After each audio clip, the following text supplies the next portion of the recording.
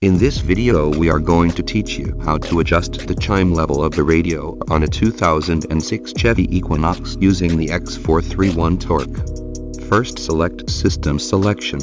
Select Radio. Select Actuation Test. Select Set Options. Select Chime Settings. Select Chime Level.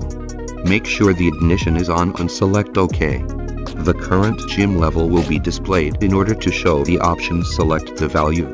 Here it will show the two options. First we will select Loud. Then select Reprogram. Once completed, select OK. To change the level back to default, select Chime Level. Select OK. Select the value. Select Normal. Then select Reprogram. Once completed, select OK.